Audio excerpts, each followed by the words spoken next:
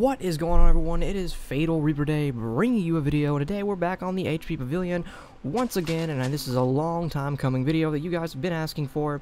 Sorry that it took so long. Had to get the right, Minecraft Java edition on the HP Pavilion. This is on the HP Pavilion. We got a frame counter for you in the left corner, and this is with shaders. So before we begin, guys, be sure to hit that like button and subscribe. Really helps me out. I really appreciate it. Also, be a link down below for this laptop, the HP Pavilion.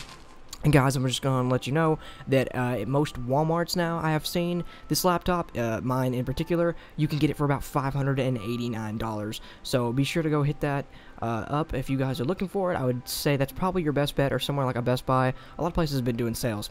Let's go ahead and get into this video.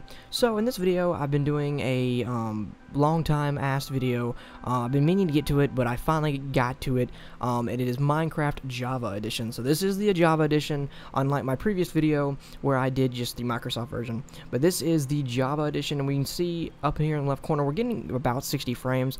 This is with pretty much high quality settings, medium and high. Most of the stuff is on max and stuff like that, except like the block view ratio. That's the only thing that I had down. I had it to like 10 blocks, I believe. We still got 60 frames, pretty much solid up there. And of course with the shaders, with the water and the sky and everything, just looks amazing. But again, guys, this laptop, of course, has no issues running it. So if anybody was worried about it running Java Edition or anything like that, it has no issues running it, and you can get easily 60 frames and stuff like that with no problem. If you guys want to see more videos or anything like this, comment down below, hit that like button. Be sure to subscribe.